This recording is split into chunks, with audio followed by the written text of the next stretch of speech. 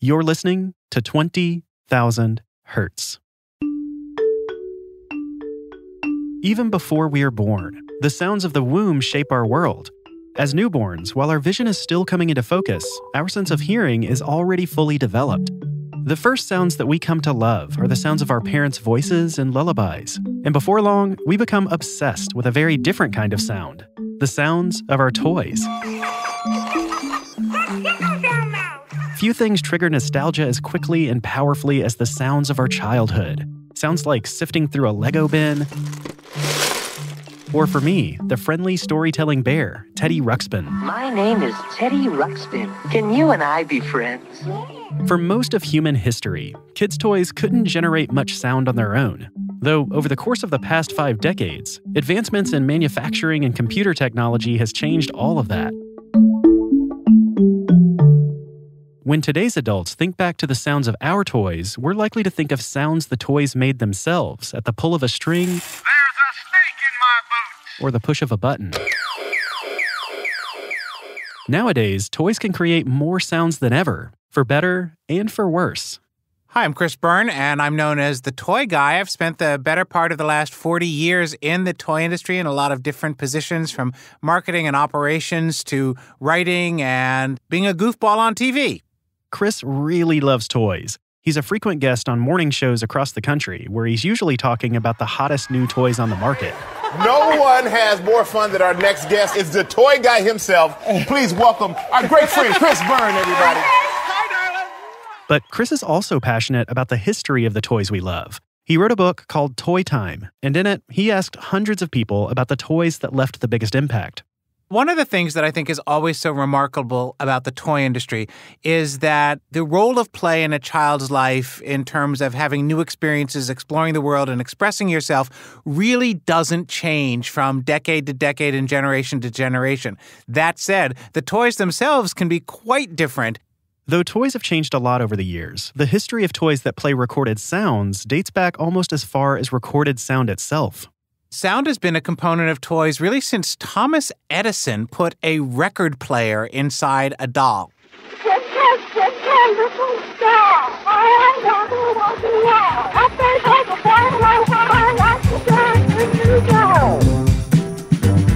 Toy makers have come a long way since then. Up through the 1950s, most toys were analog, and the kids who played with them made the sound effects themselves. In the late 50s, the Fisher-Price company released the trusty corn popper. It's the one where you push the toy like a vacuum, and its colorful balls would bang against the toy's plastic dome. Fisher-Price used simple technologies like this to add sounds to many of their toys. Another one, called the Toy Barn, made a signature mooing sound every time the door swung open. They also had a toy cash register that dinged like the real thing. It was around this same time in the late 50s when Chatty Cathy was introduced. She could say a monumental 11 different phrases when you pulled the string on her back. We pull the ring, and you say 11 different things. Let's play house. Please change my dress. It was essentially a small record inside a big plastic box that was stuck in the back of the doll. I love you. By the 1960s, advancements in plastics made it easier to mass-produce toys of all kinds, including ones with recorded sound components. The toy company Mattel had struck gold with Chatty Cathy. Now, they had the brilliant idea to put their pull string technology into a toy that toddlers still play with today, namely the See-N-Say, first produced in the mid-60s. That's the one with like an arrow in the middle that just spins in a circle and then lands on an animal. This is a pig. By the early 70s, Fisher-Price released the first version of a musical toy made to look like a record player, complete with thick, brightly colored plastic records. Inside, the toy worked just like a music box, with raised ridges on its two-sided records dictating what song the music box played. But these simple, mechanical sound makers were about to have some serious competition from the computer age. Jumping ahead, when we started to see chips come into toys, that really revolutionized sound. That was the next big revolution in sound for toys, because suddenly you could put a lot more sound on a chip. Chip-based toys had humble beginnings. In the 70s, space toys and toy laser guns could only play one or two sounds. By the late 70s, toy and game makers Milton Bradley proved that with just 4 tones, you could make a toy that helped define a generation. They named their soon-to-be iconic puzzle toy Simon, after the children's game Simon Says. It had lights and sounds, and if you remember it, it was a follow the maze type of game where you had to follow the different colors. That was one of the first to have a chip in it. The chip inside Simon was made by Texas Instruments. They're the ones that made that famous graphing calculator you may have used in high school. The same year that Simon came out, they also made the chip in another iconic toy. He's learning spelling with Texas Instruments Speak and Spell. Rain. R-A-I-N. That is correct. Speak and Spell's child-sized keyboard let little fingers type and hear each letter out loud. A classic robotic voice would ask kids to spell words that appeared on the screen. It also had mini-games that could teach kids other things, like how to pronounce difficult words. Speak and Spell was really a revolution as well because we'd seen the pull string types of toys in the past where you pulled the string and you had to mechanically turn the arrow to say, the cow says moo, and then the cow would moo.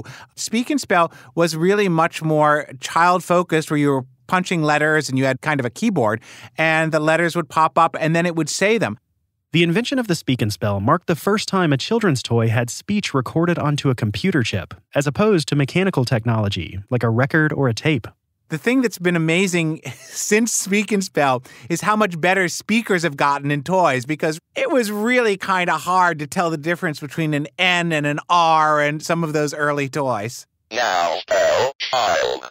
And interestingly enough, at that time, what we were seeing was that chips that had become obsolete for consumer products for adults and families were now filtering down into the toy industry. The Speak and Spell had revolutionized the electronic toy market, as well as the educational toy market. It went through a huge number of upgrades and improvements over the next decade. But by the early 90s, computer technology had advanced so much that the groundbreaking toy became somewhat obsolete. In its wake came a whole new wave of electronic toys, educational and otherwise. It really depended on how much you wanted to spend, what the compression rates were, what you wanted the toy to say. But toys suddenly went from the miraculous 11 sayings in 1959 to hundreds and hundreds, if not more, by the 80s and 90s. The growing affordability and computing power of these chips made it possible for toys to make so many sounds. They also made it feasible for more kinds of toys to make sounds. You see, when a 90s kid opened up a toy box, it wasn't just your dolls and action figures that talked to you. It was your stuffed animals, your toy police car, and your laser blasters. By the middle of the 90s, even your board games and keychains were making noise. One of the things that's really driven the evolution of sound and lights and things like vibrations in toys has been the declining cost of electronics. So you suddenly have a bump switch that can activate something. You suddenly have a speaker that's less expensive than it was before. You've suddenly got a sound chip that you can put so much more on than you could before. And all of that is designed to enhance the play experience. So the sounds that we used to make with our mouths, bang, bang, and bzzz, and whatever it was that we did when we were playing back in the dark ages when I was growing up, the toy can now do that.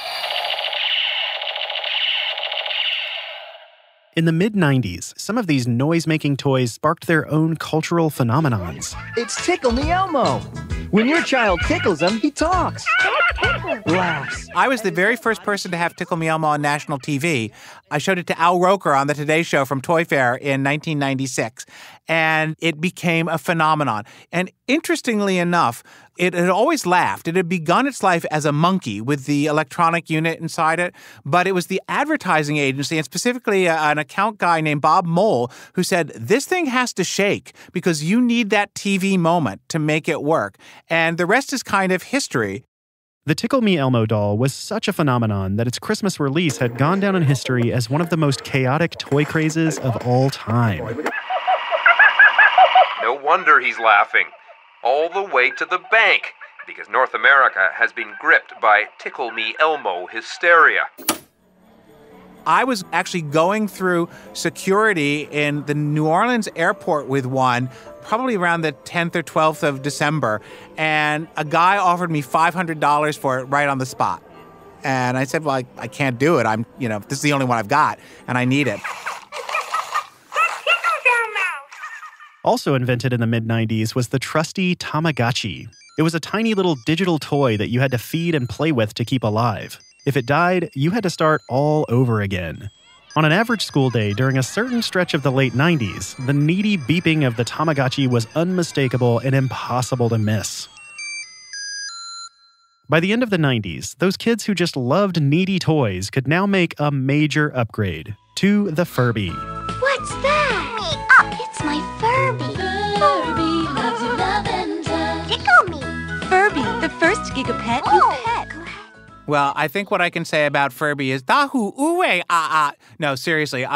It looked like a big croquette with fur on it, and it had a sort of a beak and eyes and ears. And at the time, a lot of people thought it looked like the Gremlin from the Gremlins movies, but it talked to you. And the thing about Furby that was newsworthy, if you will, was it was the first toy that kind of grew up as you played with it. So it would start out babbling, and the more you played with it and talked to it and had all kinds of different sensors on it, the more sophisticated the play would get. Achoo! Your Furby sneezed. Achoo! And gave mine a cold. Furby loves you, lavender. I'm not sure how many kids actually played with it to get it to, grow to that extent, because it took some time.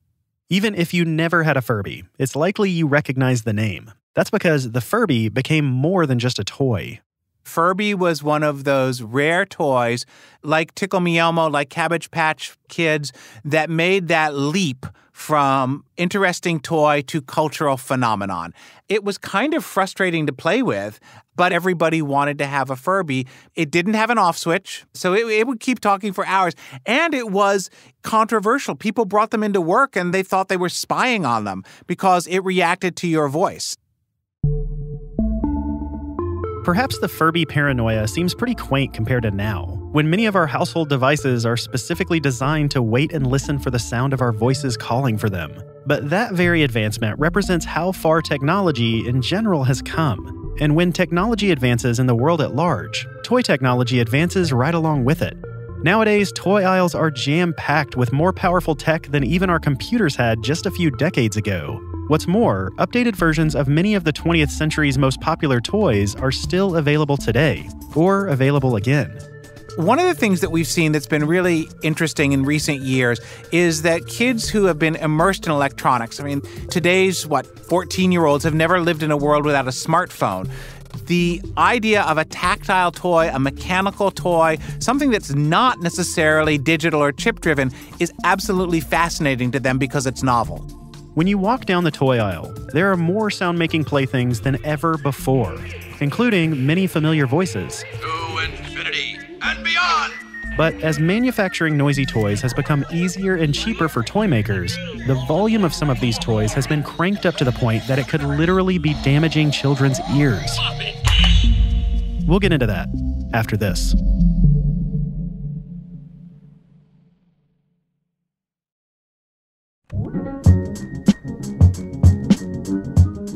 Toys have been around forever, but it wasn't until around the 50s that analog methods of adding sound became much more common. Advancing technology made the 80s and 90s an era for some of the most iconic sounds in toy history. Then, around the turn of the millennium, things went bananas. Nowadays, physical toy stores are getting harder and harder to find. But whether it's FAO Schwarz or the toy aisle at Target, children still lose their minds over the sight and sound of all those shiny new toys. Lately, parents are losing their minds too. Not with the same playful whimsy, but with a new awareness of the sheer noise of it all. It's starting to feel like the toys are shouting over each other, as if the toy with the loudest voice will be the one that gets bought and taken home. And interestingly, there may be some truth to that. When we were actually born, our ears, and when I'm talking about the ears, I'm talking about the inner ear structures that do the actual sensing of the hearing.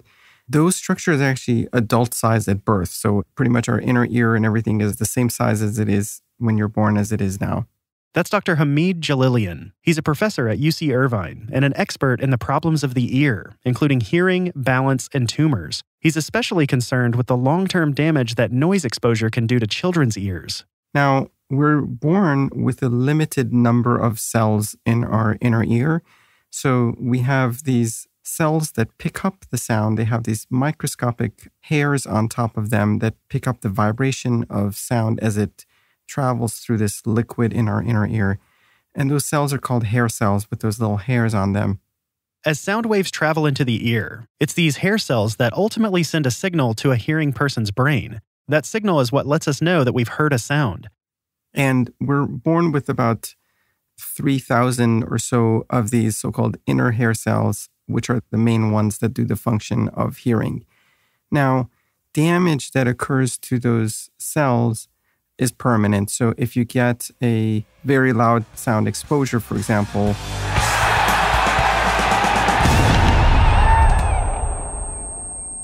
that will cause some damage to those cells, then you've lost some of those cells. This kind of damage won't necessarily show up on any hearing test, but as we age, continued damage to these hair cells adds up, and no new ones are created. And then later on in life, when they start getting age-related hearing loss, that's when we will see the loss of hearing reflect on the hearing test. The critical, probably most important thing that we need to kind of keep in mind is that children's ears are just as likely to potentially get damage from very loud noise as adults could be.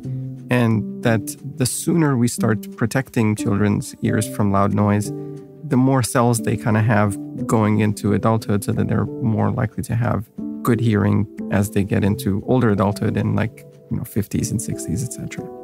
Generally, we have more sensitive hearing when we're younger, but a curious child, understandably, may not be the best protector of their own hearing.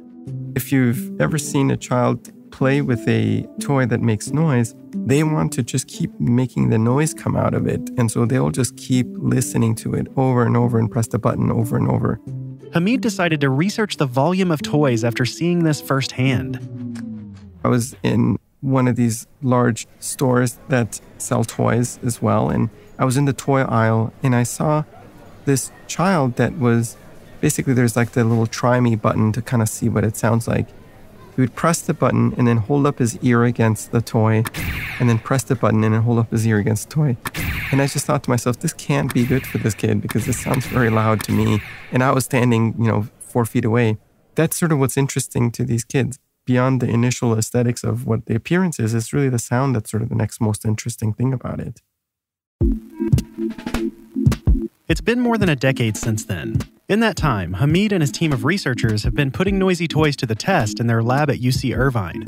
In the United States, the National Institute of Occupational Health and Safety regulates how loud toys can be. The guidelines are not especially stringent. Toys cannot produce a sound that reaches more than 85 decibels from 30 centimeters, or about 1 foot. That's approximately the same noise level as a busy restaurant or a semi-truck passing by. We actually found that there are a lot of toys that actually make that level of sound that is above 85 decibels. Every year we go to a couple of the major outlets of toys and actually screen a whole bunch of toys and then buy the loudest ones, bring them to our lab and test them there to see how loud they actually are. The official guidelines measure sound from a foot away, but kids don't always play with their toys from a safe distance, especially the littlest ones. If you've seen children play, and I have a couple of little children myself, children oftentimes will take the toy and actually put it by their ear because they're trying to figure out where the sound is coming from because that's sort of what's interesting to them about the toy. And they hold it up against their ear. So children don't abide by the rule of hold the toy 30 centimeters away from your ear. They will play with it. And one of the things they'll do is they're trying to figure out where the sound is coming from. The results from Hamid's lab are startling. They've tested some truly loud toys. Toys like the Power Rangers Beast X Ultrazord. Ultrazord, ready for flight! Danger, let's pull up! Hamid's lab found that the Beast X Ultrazord clocks in at over 87 decibels from 30 centimeters away. That's higher than the federal standard. And if you hold your ear up to that speaker, get ready to be blasted by 107 decibels. That's the volume level of a chainsaw. And this toy is recommended for children as young as 4 years old. Not all the offending toys at the lab are quite as obvious as the Ultrazord. Take, for example, the VTech Starshine the Bright Lights Unicorn. a sweet toy designed to teach kids ages 1 to 4 about colors, words, and shapes. Can you put the orange flower in one of my magic hearts? Straight out of the speaker, toddlers are hearing about those orange flowers at nearly 104 decibels. That's the same volume level as your average rock concert. And even from the requisite foot away, Starshine is still shouting at over 87 decibels. Hello there.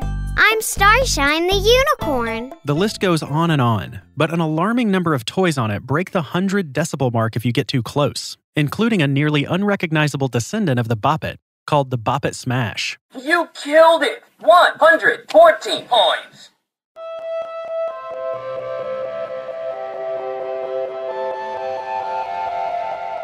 Unfortunately, noise is not something that people think about much. We kind of consider kids to be able to be resistant to the things that are potentially dangerous to us. But, the reality is they're just as sensitive to loud sounds as we are.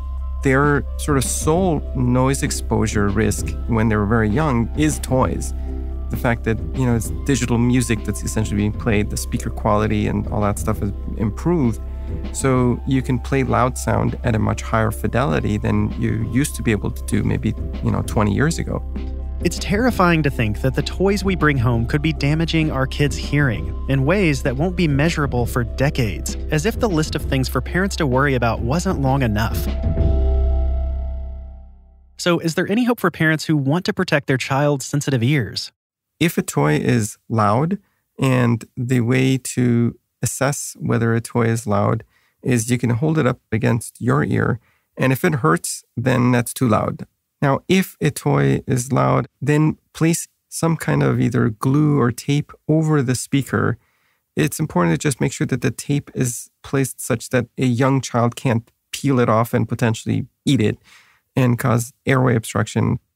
Culturally, we sadly think that loud is good, that loud means fun. But sunlight is good too. And yet we know we need to wear sunscreen. We understand that over the long term, sun exposure can be damaging.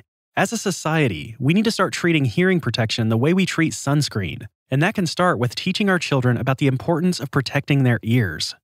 So if you're in a loud noise environment, then either try to get out of the noise environment, wear earplugs, cover your ears with your hands or something, and teach your children that loud noise is not good for your ears, that noises can be damaging to your ears and it's permanent. And they learn that going forward in their life.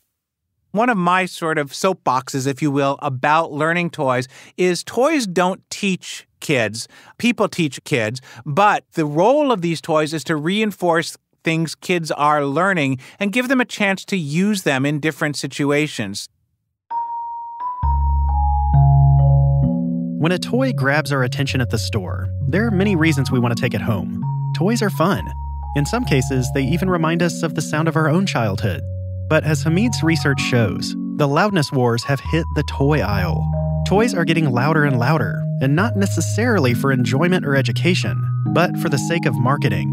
And another thing, toys like Beast X Ultrazord are more than just loud. They're a perfect example of how far toy tech has come.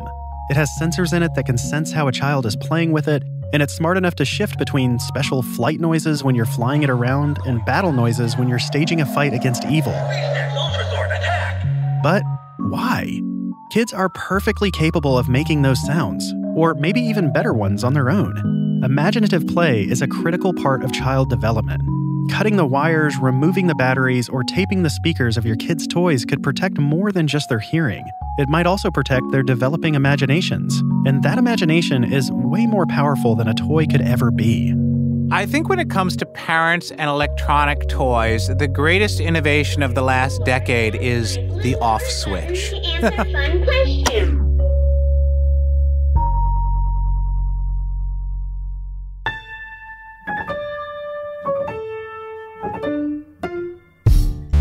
20,000 Hertz is hosted by me, Dallas Taylor, and produced out of the studios of DeFacto Sound, a sound design team dedicated to making television, film, and games sound incredible. Find out more at defactosound.com. This episode was written and produced by Marissa Flaxbart. And me, Dallas Taylor. With help from Sam Sneebly. It was sound designed and mixed by Soren Bejan. And Colin DeVarney. Thanks so much to our guests, Christopher Byrne and Dr. Hamid Jalilian. You can hear more from Chris on his podcast called The Playground. The music in this episode is from the mysterious Breakmaster Cylinder and Sound of Picture. Full track details for this episode and all episodes can be found on our website, 20k.org. Special thanks to Matt Altabell from Facebook, Scott Simons and Anthony Mikos from Twitter, and user Hot as Milk from Reddit for naming this episode. If you'd like to help us name future episodes as well as get the inside scoop on all things 20,000 Hertz, be sure to follow us on Facebook, Twitter, or on our official subreddit, which you can find at r/20k. You can also reach out directly at hi@20k.org. Outside of making this show, my favorite thing is interacting with you, so don't be shy. Thanks for listening.